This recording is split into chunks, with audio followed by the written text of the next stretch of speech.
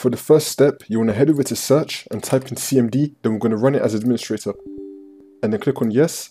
Once you're on it, we're going to type in ipconfig space /flushdns and click on enter. For the next command, we're going to type in ipconfig space /release and click on enter.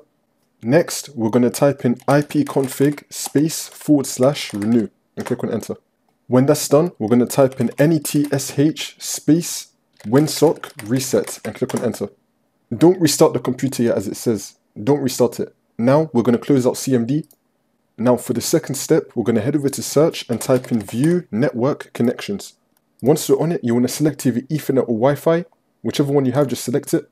And then click on properties. And then click on Internet Protocol version 4. And you want to make sure that use the following DNS server address is ticked. Once that's been ticked, you want to make the first line 8888. And you want to make the second line 8844. And then you want to click on OK. After you do all of this, now restart your computer and the problem should be fixed.